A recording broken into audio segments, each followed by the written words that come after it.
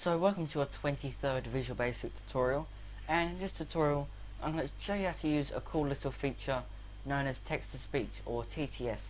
And basically what it does is it converts the text you write into speech. Simple as that.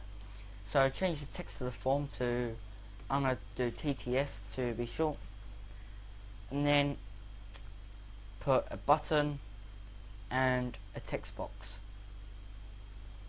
And what's going to happen is when this button is pressed, whatever text is in that text box is going to be said aloud.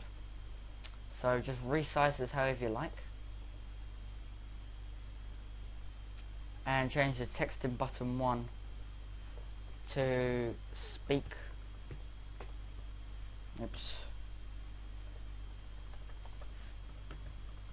To speak like that, and then double click on the button to see the code, make some space. And the following code is quite complicated, so I'm not really going to explain it to you, because you just need to copy what I do and you should be fine. So I just do dim to declare a variable, dim sappy, and we're not going to declare it as anything or anything like that, and then do sappy equals create object,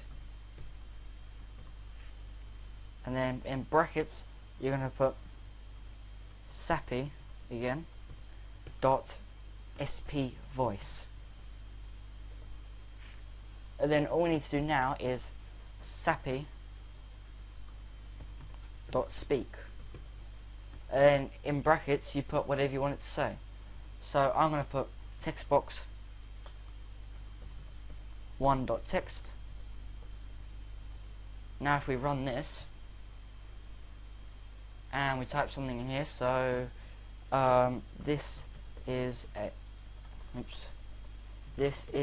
a tutorial teaching TTS, and speak. This is a tutorial teaching text-to-speech. And you see it's actually taken this abbreviation of TTS and changed it to text-to-speech. So that's how to use text-to-speech using a text box. We can also do something like this. So, not that, sorry. Just put where the text box 1.text was, we're going to put speech marks and put thank you for watching this tutorial. So run that, and we don't have to put anything in the text box, just press the button. Thank you for watching this tutorial.